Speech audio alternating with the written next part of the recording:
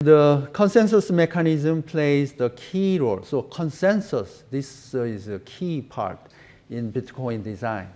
So there are lots of miners all around the world connected through the internet. They do a competition in order to get the reward, block reward. So they are solving some problems, like a consensus algorithm problems. And then maybe someone in New York say, oh, I have mined the next block, okay? And then another person in Europe says, oh, I have mined another one, right? Things like that. And then basically the longer chain wins, okay? So why do you think longer chain wins? I mean, why the rule makes sense here? So let's compare, let's say, you know, one person mined the blockchain, one person mined a new block and added to the, connected to the blockchain like this. So this is the block height is 100. This chain here is, this person mined 2 blocks. So there is a block height is 101. So which block we need to trust more? Longer one? Why? Because it does more proof. It does more proof. So proof involves what? In order to make another proof, what do you need to do? You have to spend the energy, electric energy. So which one stores more energy? Longer chain. Right? Which one is more difficult to attack? Longer one, because more investment was put into it. More electric energy was put into it. So it is more difficult to break this. Okay? So that's another mechanism designed by Satoshi Nakamoto. Right? There is an economic reason, game theoretic reason, right? Like that. All right. Now blocks are cryptographically chained. So what does this mean? There is a cryptographic function called the hash algorithm. We will study this later on, but this one is, what does this is, it creates a one-way chain, right? For example, there is a block content, and then we hash this, and then write into this. Hash is basically a summary of the record put in right here. So if something changes here, a single bit change, then the hash value changes. So that's a hash function. And then the block header, here is the block body. There is a block header where there is a timestamp. So here time 1, time 2, time 3, and so on. And then hash of this previous block, right? And Bucklet hash, which is the summary of this part. Right? So the block header is basically the summary of the whole block. Okay? And then including the history. So for example, if you take a look at this, hash of the transaction record. So if any transaction record changes in a accidental manner, or someone is changed it with some intention, then this then this Bucklet hash changes, and then this block header content is changed, and then the next hash is going to get changed again. So this will create a chain reaction throughout the whole blockchain. Then you will be able to see, because hash value has changed, someone has changed something somewhere in the blockchain. You will be able to detect it right away. Okay? And then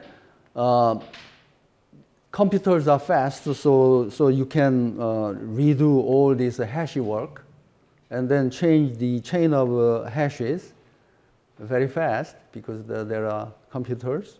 The computer is doing the computation. So in order to prevent someone changes the whole blockchain, basically Satoshi has designed a proof of work mechanism so that in order to change this, it takes a large amount of time doing this change all alone. So this, finding the next hash is determined by not all hash value is good, but I will say that some hashes are good, but other hashes are not going to be good. Okay, so there's a good and bad hashes. So basically, when a miner finds a good hash, then there is it is called a mining success, and then to that miner node, the Bitcoin reward is given to. Okay, that way, it can the network can prevent the hashy redoing attack. Okay, so we'll talk about that in greater detail later on. Okay, so here content in the blockchain cannot be changed easily because of the proof of work that I have said. What happens when any alteration is made in the record? Then hash value changes. Okay, so you can detect any alteration is easily noticeable. That's what I mean. Okay, because hash value changes, and if an unnoticeable change were wanted, the whole alteration would be needed. So if in order to change block content in blockchain, then a person has to redo all the chain work. Okay, but in order to do that, because of a proof of work, it takes a large amount of time doing it single-handedly. So if a small group of nodes trying to do it, it takes years, like 10 years or 30 years. But as a group of the whole network, it will take only 10 minutes because there are millions of nodes working together to solve this problem. 10 million network of nodes can produce another block in 10 minutes. But if you want to do this work all alone, it takes 3 years or 4 years, 5 years. So it is very difficult to redo all the work. Okay? When you are able to redo all the work, you can do double spending. So that's the case. So proof of work is imposed to the chain. Thus the whole job cannot be redone easily. That's what I mean. And then we will talk about this technology in greater detail in this course. And because of this proof of work imposed on each block, I intended to say that using this thick arrow. This is a group's work, not only a single node work. We are doing this together as a group. So this can be created in 10 minutes. But if you have to do it all alone, the work is too enormous. You either take a million years. I mean, not million years, couple of years alone. And here, immutability and openness allow one to transact with each other over the internet. Okay. So here are transactions. I'm now showing you the transaction now. So I will, after I shown you this, then I will stop for today. So here is a very important chart. Okay. So here A sent B 2 bitcoins. Okay. A is Elvis. B is Elvis again. All right. So what does miner do? What does miner have to do in order to validate this transaction? The one we have said over there on the board. Okay. Miner node. Check if A has 2 bitcoins. Yeah. So check if AI has 2 bitcoin in his account. Okay. If he has 2 bitcoin, it's okay. Okay. And then if this block is mined, right, and published, then this is going to be a permanent record, right? So in order to prevent In order to prevent double spending, what does miner has to do? Double spending. What does the miner have to worry about previous transactions or not, which has been already published? If it was already published, then the A does not have that money anymore, right? So he doesn't have to worry about previous transactions, right? Because it has been securely done through the proof of work, right? So he believes all the previous works are okay, right? So in this case, by checking if A has enough money for making this transaction, then it is good enough. Now, well, what are the other chances double spending might happen?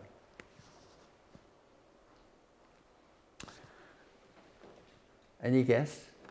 Heung-No? Make other chain local. Other chain local. Oh, there's making other chain. That's a double spending attack, but that's too advanced for now. Anyone?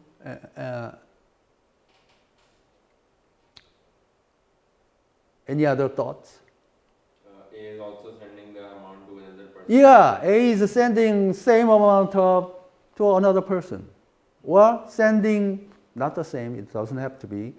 Making another transaction to another person. Let's say A is sending 2 Bitcoin to C, right? And then that transaction is written right here, right? So A has only 2 Bitcoin.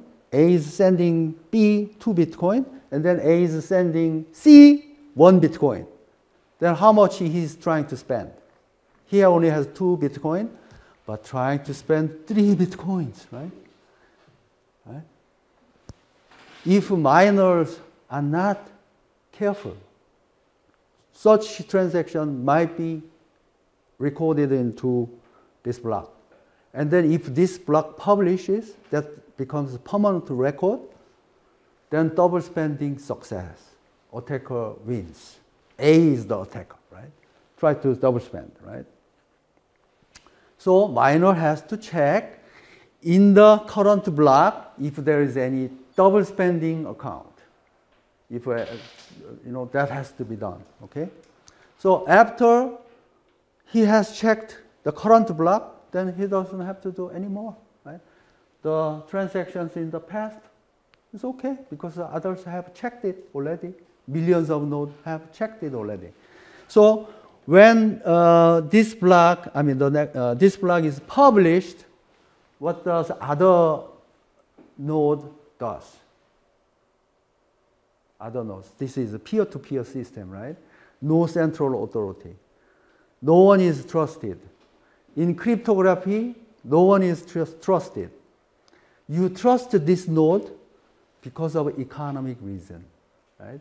And using cryptography. Because I have a means to verify, I can trust this work. Because this person, if he has done a bad job, I can detect it through verification, right?